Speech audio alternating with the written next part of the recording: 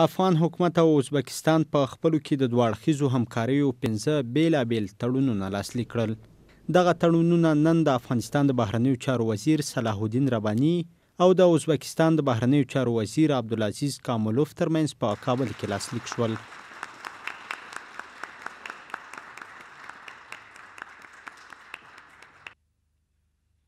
د ازبکستان د بهرنیو چارو وزیر د یو ازبکستاني پلاوي په ملتیا کابل ته راغلی او له یو شمېر افغان چارواکو سره یې کتلي دي.